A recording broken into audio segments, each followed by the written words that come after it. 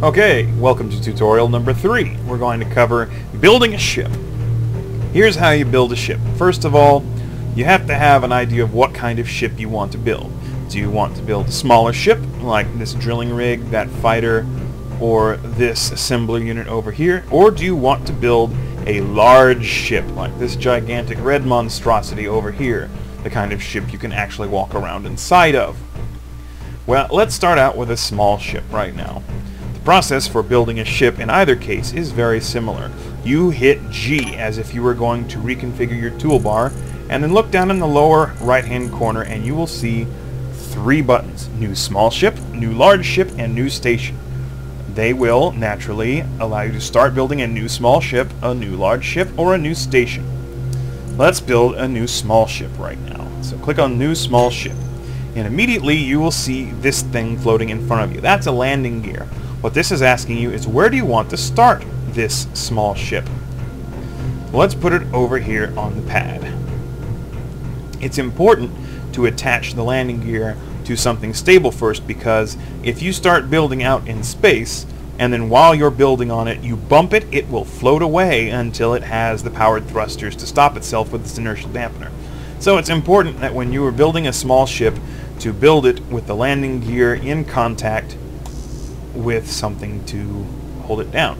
Now it's telling me I don't have what I need to start building this. I need construction components to build that.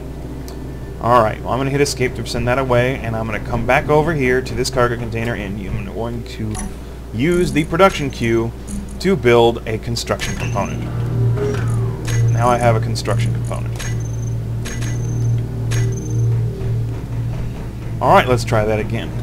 G, New Small Ship. Now notice the box is green, which means it can be placed.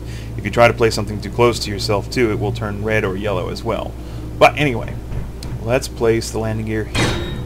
This landing gear is now the first part of a new ship we are building. Note though, it is still just a frame and it needs to be welded. But before I do that, I've already placed a steel plate in it because I had a steel plate in my inventory, but it also needs a large steel tube and a motor.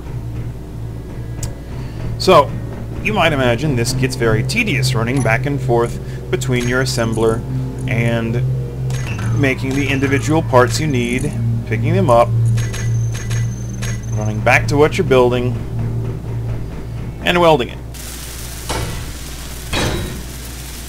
And you're right, that does get very tedious very fast, which is why the first thing most people build is a miner, because you're going to need lots of ore in bulk. But the second most people build is one of these, or the second ship most people build is one of these bad boys right here. Now it doesn't have to be exactly like this. In fact, this is a little bit fancier than I would usually recommend building on your first attempt. But what this does is that this is a ship that has a welder mounted to it and a grinder. This is useful for building up and tearing down things.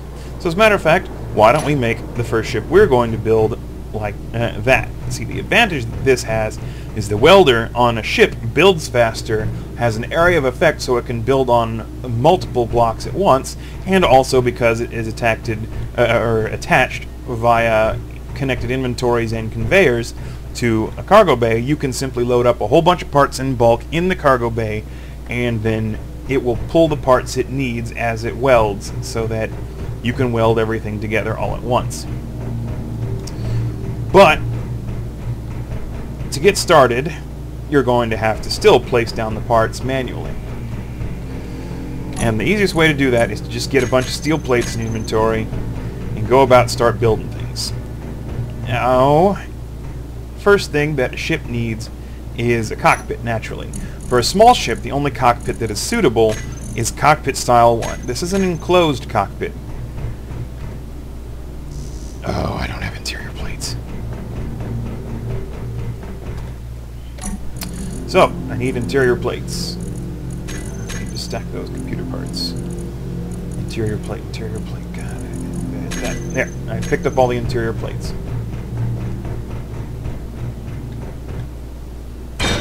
So there's the frame of the cockpit. Now, a ship basically needs 4 specific systems to be considered a useful ship. It needs a cockpit. It needs a power plant. It needs thrusters, and it needs a gyroscope. And if it has those 4 things, it can navigate in space. Anything above that is up to you. So, there's the cockpit. Next up is going to be... Number 3 is a small reactor, so I'm going to put a small reactor on the side there, except it wants me to have more construction components. So I'm going to go over here. I'll bet there's a bunch of construction components just sitting in here waiting for me to take them. Yes, there is. Okay, so I've got all the construction components. So, there. I've placed the beginnings of a small reactor. And next to it, I'm going to place a gyroscope. And then I'm going to start with the thrusters. Uh-oh, can't build the thruster. Need large steel tubes. Gonna go get all the large steel tubes. Now I've got all the large steel tubes. I'm actually getting kind of full. You can see down in the lower left-hand corner the volume line has turned red to indicate that I am nearing the maximum capacity I can carry. And that maximum capacity right now is 4,000 liters, because remember when I had you set up this world, I had it set to 10 times normal inventory. And really that's necessary for people who are just starting out in the game. So now we need thrusters, and you need to have at least one thruster pointing in every direction in order to be able to maneuver. You need one pointing back so that you can thrust forward. You need one pointing up so that you can thrust downward. You need one pointing down so you can thrust upward. You need one pointing left so that you can thrust right. And you need one pointing right so that you can thrust left. And last, and certainly not least, but one most people forget, you need one pointing forward so you can thrust backward, which is important when it comes to stopping. So there we have the most basic of ships. And let's see how much I've got in my inventory that is useful in building this. Not a whole lot there. I can almost get the gyroscope functional. Not even close on the reactor. And the thrusters, I'm missing thruster components.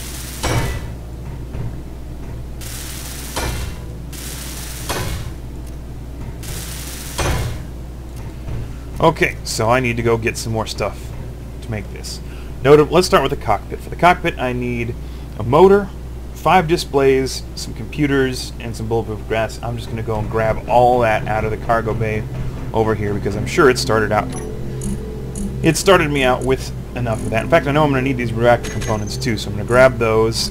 And I can put all this other stuff back because I've already placed all the steel plates, interior plates, and construction components into the various parts that they need simply by virtue of having them in my inventory and trying to weld them. So, I no longer need these steel plates, interior plates, construction components, or large steel tubes, so I can pick up the reactor components, and the thruster components, and the computers, and the motors. Oh, and what else was there? I'll bet there was some small steel tubes in there somewhere. And bulletproof glass for the cockpit. And I think that's it. So now, welding the cockpit. I forgot displays.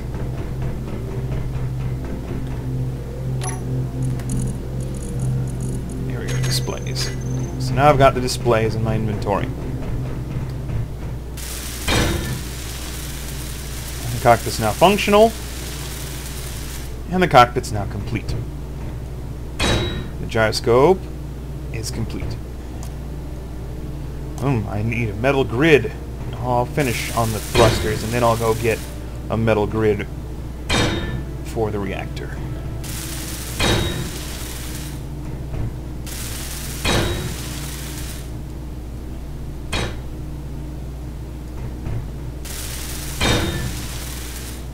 Alright, I can go put all this other crap back and get one metal grid.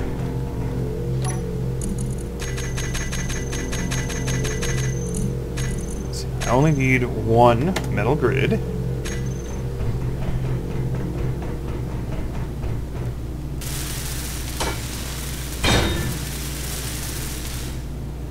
There! Complete! Excellent! You can now get in your ship and actually do very little because you have no power whatsoever. Well, how do you get power? Well, you got to put uranium ingots in the reactor. So I'm going to come over here, and because the reactor is connected to the cargo network, I can just come over here. Oh man, that's tedious having to scroll every time, isn't it? But what if you type the word, if you click the bar above it and type the word react? Oh, now it shows you only the reactors. So now I can simply separate out some of the uranium. I'll take 3 liters of uranium. And there are no adverse health effects to carrying uranium. I'll bring it over here and put it in the reactor, hitting K. Oh, look at that. The thrusters have turned on. The ship is now functional. I get in the ship, and I can't move. Why not? Well, it's because the landing gear is still attached to the deck. You turn on and off landing gears and later cargo connectors by hitting the P key. There, the landing gear is yellow, which indicates that there's something nearby it could attach to, but that it's not attached to it. Then spacebar will lift us off and let it go to counter thrust. And there, we have our first ship. And we can fly around in it. And letting go slows us down. Now, an interesting part of flying around that I didn't show you in the piloting part of the previous tutorial is that if you leave the inertial dampeners on, it also will attempt to correct directions that you're not actively thrusting. For example, I'm thrusting forward, but then if while thrusting forward, I pitch up, my bottom thruster will then try and correct my trajectory so that I am still only moving forward the direction I'm pointing. So this allows you to sort of almost have a semi-atmospheric feeling of the flight that you are using. Now notice as I really junk around, the power usage in the lower right hand corner goes into overload. That's because I don't have a whole lot of power and I am really maneuvering hard, and it's more it requires more power to the thrusters than my one little reactor can provide. And you can compensate for that by adding other reactors, by putting on batteries, whatever. But this is how you build a ship. And then if you want to dock it again, simply move it down until the landing gear turns yellow, hit P, and then T to drop out, and there you've docked. Well, it's all very nice, but it looks kind of drab compared to this other stuff. I mean, this is blue, that's red, there's splashes of yellow all around. How do I paint my ship? Well, here's how you do it. You hit the P key when you're not in a ship, and it brings up this color picker. And you can customize these 14 colors to your liking, or just choose them. Like, for instance, I'm going to paint this ship olive green. In fact, I don't like olive green. I want it to be a more vibrant green. So I'm going to turn up the saturation and the value, which I guess is more the brightness. And then hit OK. And then simply select any block or item out of your inventory and hold it against what you want to color. Notice that the block is already green. If I were to build a block, it would build a green block. But if I want to color an existing block, simply point at and middle mouse button, click it. And I've painted the cockpit green. And I've painted that green. And if you want to paint green faster, you can hold shift and it will paint a great area, everything in the area green. So there, now I have a green ship. That's how you build a ship. And I think that'll do it for tutorials for tonight. Happy playing.